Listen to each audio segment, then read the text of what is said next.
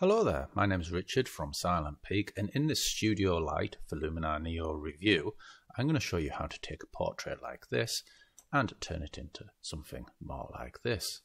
Let's go. So here we are in Luminar Neo in the Edit tab, and down in the Tools we have the Portrait section and we have Studio Light. So we're going to begin this demonstration by moving our mouse over here. And as we do, we can see that we've already got a light source. Now it's not doing very much at the moment because it's in effect not turned on. So to turn it on, I'm going to take the amount button and I'm going to dial it up to whatever setting that I see fit. So I can go absolutely intense, or I can do something much more subtle. And as you can see, now my light source is turned on, I can move it around the subject and light the various different parts of her face. So the other thing that we can do is we can color tint our light. So if we're going for something more of a creative effect, we can dial in a hue. So let's say we just go for a red, and then dial in our saturation. And then as you can see, our light becomes redder and redder, and once again we can move our light source around and light in whichever way that we see fit. So for this moment, I'm just going to give my subject a healthy bit of glow and nothing more.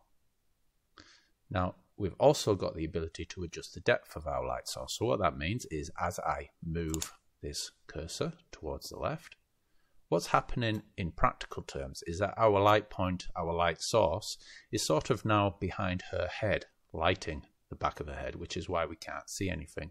But as we bring our depth towards the right, that light source sort of passes her ear and moves towards the front of her face, thus lighting the front of her face nice and clear. I think that Luminar Neo had it sort of right in the beginning, and I'm going to kind of put the light in a sort of central side-on position. Now for every light point that we create, and we can create many, we can customize the light. Now by default this means sort of blind-like stripes, and we can adjust the scale of these stripes, and we can adjust the position. So we can adjust the angle and roughly where they light our subject. If stripes aren't for you, we've got dots. And we also have various different textures. You can add your own texture, or you can use some of the various ones that come packaged with the product. So let's forget about light customization for a moment, and what I'm going to do is adjust some of these global settings. So what global settings are? These are basically independent of the individual light sources that we put in, and if I dial down brightness, it's going to affect sort of the entire image. Smoothing just sort of smooths away the light, so just sort of move this around until you like what you see. If you push it to the extremes, we get some pretty strange effects, but with a delicate touch it can clean things up a little bit.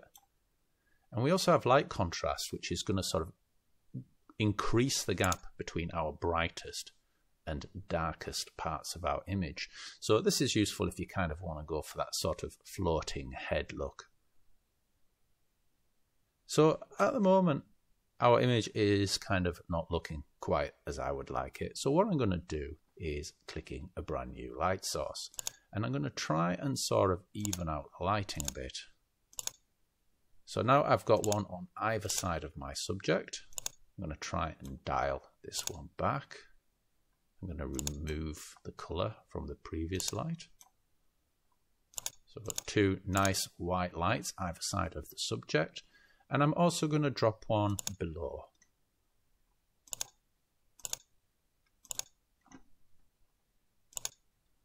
Now I'm not going to go for perfection here because you might get bored watching that. But what I'm going to do is get something close enough just to kind of give you an idea how to use this and whether or not it's for you. So at the moment, that's looking pretty good. Now I want to remind you just how far we've come. So if we click on this sort of disabling feature, we can go back to what it looked like when we began and what it looks like now.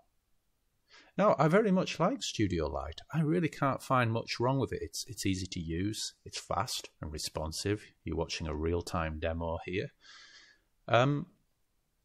The only downside with Studio Light is it doesn't just come with Luminar Neo. It is its own feature and comes with the Creative Journey pack, which includes Studio Light and a few other applications. So if you've already bought Luminar Neo and the Luminar Neo extension pack, this is going to be a further expense. If you have not bought any of that just yet, I would strongly recommend that you consider Luminar Neo Pro subscription, because not only will you get Studio Light for about $10 roughly a month, depending on which option you choose, but you'll also get all 7 Luminar Neo extensions and of course Luminar Neo itself. It's by far the cheapest way of doing it, and whatever new features comes down the road in the future, you will also get those inclusive within your subscription. So anyway, I hope that was useful. There's some links in the description below if you want to give this a go for yourself. But otherwise, my name is Richard from Silent Peak, and I wish you a very good day. Bye-bye.